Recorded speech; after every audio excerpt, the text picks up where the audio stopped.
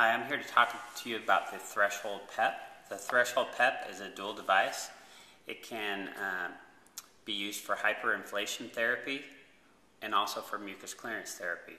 And the techniques are going to be a little bit different.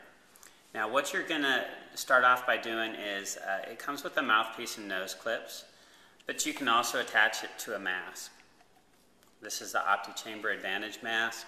And you can also use Cardinal's adapter part number 5923-504, and this fits on the end, and now you can attach it to a trach or an ET tube, or if you're going to do T-piece trials, you can also use it for that so the patient's lungs don't collapse while they're on a T-piece.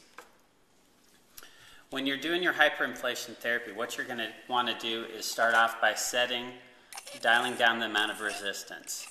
And this device goes from 5 centimeters all the way down to 20 centimeters. So typically you're going to want to start off at the easier end, maybe the 5 centimeters, and work your way down depending on how well the patient tolerates the therapy. Now this can be achieved simply by using your nose clips and the mouthpiece, the mask that I talked about, using it on an ET tube or a trach, but also you can attach it to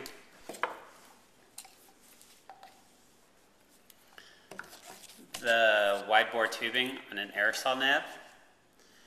I've just put it here on this 6-inch wide bore corrugated tubing, but there's also another option. If you want to place it on with a 22 millimeter adapter, you can do that as well. So this has added benefits. It is for hyperinflation therapy, but if you think about most COPDers, when they take their neb treatment, they treat it like a cigarette. They puff in and then they hold it away. And they take a breath in and then they hold it away. And they're doing that basically so they can purse lip breathe to exhale. Well, with the Threshold PEP, it makes a more comfortable treatment for them. It gives them the back pressure that they want to breathe comfortably so that their lungs don't collapse. Well, what this does, it also distends their airways open during their treatment, allowing medication to get deeper into their lungs, actually to their receptor sites where it can do some good. It holds their airways open so that secretions can actually have a path to move up, to escalate. And then following that treatment, what you're going to do is a forced expiratory maneuver. So for your hyperinflation part, you're dialing in, just to recap, you're dialing in the amount of pressure that you want, and then you're going to breathe through the device. The same kind of a breath as you would do through a neb treatment. Slow deep in, slow deep out. And what that's going to do is give added pressure to areas of your chest where you may not feel that with an IS treatment or other hyperinflation therapy treatments. This is going to give back pressure to every area inside your lungs, so you will recruit. It's just like turning up the PEP on a ventilator. It helps disperse that pressure everywhere.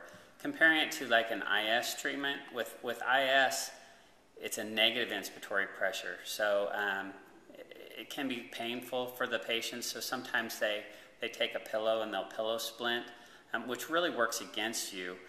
Yes, you want them comfortable, but when they pillow splint, they hold their abdomen in, and it's harder for them to create a negative pressure within their chest at that point, so therefore they're less effective in recruiting lung volume. With this, it's like internally splinting themselves because it's a positive pressure in their chest, so the pressure is felt throughout their whole lung, and you can recruit additional lung volumes that way. When you do your forced maneuver, your FET technique, your forced expiratory technique, basically what you're going to do, you're going to follow that after you do your hyperinflation therapy. So for your forced technique, what you should do is dial this pressure down all the way to the bottom, which is 20 centimeters of pressure. You're going to ask the patient to take a deep breath in, pause, and then blast it out, just like you do when you cough. You take a deep breath in, you close your glottis, you build up pressure, and you blast it out. You're going to do the same thing with this. If they don't understand that technique, it's similar to a peak flow. Use the air dart gun analogy. Spit wads, if they're young children, they like that. Tell them you're going to hide at the end of their bed and they need to shoot you with a spit wad. and they'll blast and blast and blast on this. And what it does, it just builds up a lot of pressure at the base of your lungs. It gets behind the secretions, and it can come out in one big shot. So it doesn't need to flutter or oscillate to get those secretions out. That's not how we normally cough. We take a big breath in and we blast it out, and it's very effective, and that way we don't tire out as well. Comparing this to the acapella, it's got some different advantages. This device, when you set it, you can actually dial in the amount of resistance that you want. With the acapella, there's a plus and a minus, and you don't know exactly where you're going to be at. So with this, from one shift to the next, you can actually tell whether the patient's, they've got a baseline. You can tell whether or not they're getting better or worse. If the patient requires supplemental oxygen, you can always use this adapter. It's HS730A-001, and this would go in between the mouthpiece and the threshold PEP.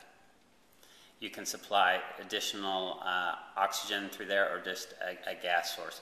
But one of the main advantages of using the threshold PEP over other PEP devices is there is no need for additional gas source. So unless they need high amounts of oxygen, most of the time, if they're just left on their cannula and take this therapy, their sats are good because you're adding PEP. The other advantage of using this without supplemental oxygen is the patient can use this on their own. They can go home with it. If they have residual atelectasis, they can be discharged from the hospital. You can go in the hospital and check them Q4, QID, make sure that they're doing it correctly and giving a good effort, but you can leave this at the bedside, and they can supplement those treatments when they're watching TV and a commercial comes on. Similar to an IS, just pick it up and blow into it.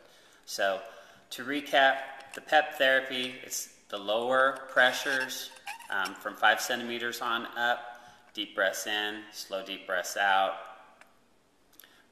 crank it up all the way for the PEP, the PET technique. You're going to take a deep breath in and blast it out, and that will produce a cough. If you have secretions, it will make you cough. That's it. Thank you.